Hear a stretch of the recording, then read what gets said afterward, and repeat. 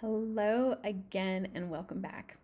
So last lesson, we learned about confidence intervals for the mean. And we're going to be talking about confidence intervals for the mean again today, but using small samples. So if you'll recall, a confidence interval is a range of values in which we are fairly sure the true value lies. And I taught you 4 steps to constructing a confidence interval for the mean. Now, in step 3, we found the margin of error. And I introduced you to z-values for confidence intervals. And there was this asterisk as a part of it. If the population standard deviation is unknown, but n is greater than 30, then the sample standard deviation can be used. So the z-distribution allows us to make inferences about a population as long as we have samples of 30 or more. But we can't always get samples of 30 or more, so we have to use the t-distribution for small samples. Quick history lesson here. There was this guy, and his name was William Gossett, and he worked at the Guinness factory in Northern Ireland.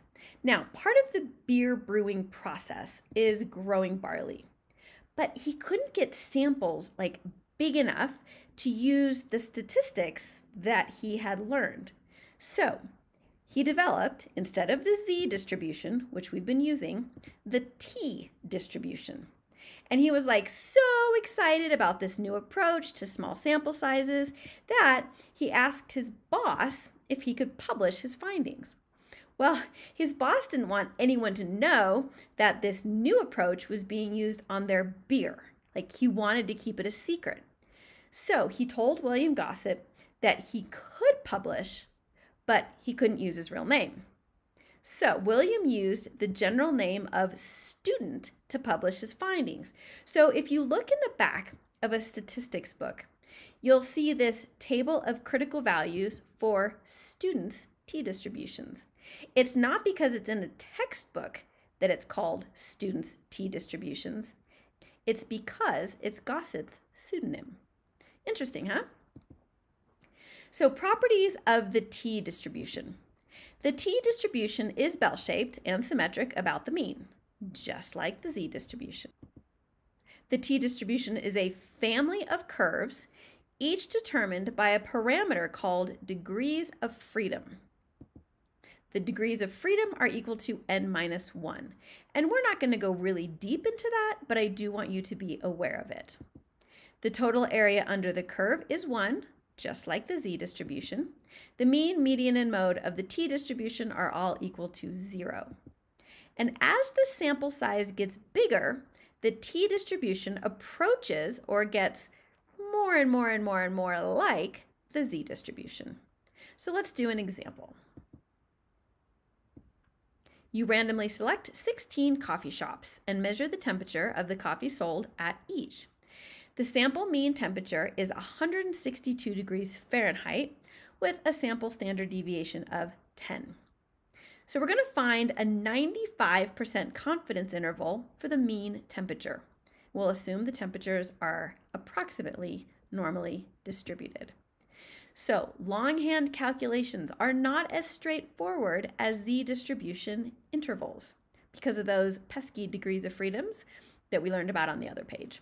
So we are going to jump straight to the calculator. Let's first find the 90% confidence interval for the mean temperature.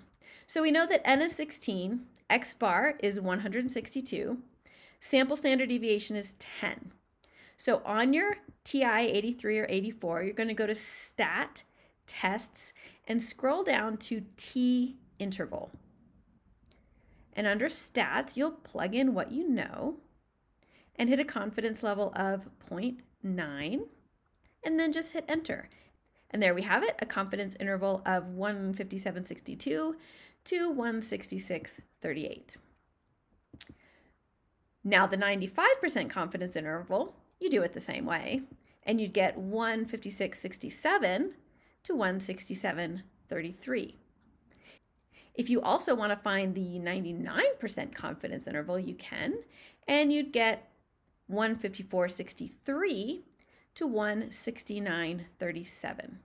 Now, the reason we found all of them instead of just the 95% confidence interval is because I want you to compare them all and see if you can find a pattern. If you look closely, you'll see that the higher the confidence level, the wider the interval. Let's try another example. In her spare time, Mrs. Saunders runs a fabulous ice cream business with locations in both Monument and Colorado Springs. But some of her employees have been skipping work. She's getting mad. So she takes a sample of 10 employees during the last 2-week pay period to track how many days they've been absent. And below are her findings. Is it reasonable to conclude that the typical worker actually does not miss any days during a normal 2-week pay period? To answer that question, we're going to use a confidence interval. First, we'll determine the mean and standard deviation of the sample. So that's really easy to do if you just put those numbers into the TI 83 or 84. You can find that the mean is 1.8 with a standard deviation of 1.13. Then develop a 95% confidence interval for the absenteeism of all her employees. Plug all that into your calculator, like I showed you before. We'll get a confidence interval of 0.988 up to 2.612. Now the question was, is it reasonable to conclude that the typical worker actually does not miss any days during a normal 2-week pay period? So the confidence interval is telling you what's reasonable. Are 0 days reasonable? 0 is not in the interval, so 0 is not reasonable. The typical worker likely misses between 1 and 2 days per pay period. So I think it's reasonable that she's getting mad. The hardest part of statistics is often just knowing what test to use. So let's look at a flow chart to help you decide whether we are going to use Z or T. So first, is N, your sample size, greater than or equal to 30? If yes, use the Z distribution. If no, well, then you have another question to ask, and that is sigma known? Remember, sigma is the population standard deviation. If a sample size is less than 30, but we still know the population standard deviation, we can still use the Z distribution. So is sigma known? Yes, we're still in the Z distribution. Is sigma known? No, now we're in the T distribution. So that's confidence intervals for the mean, small samples. I hope you enjoyed a bit of a history lesson with this one.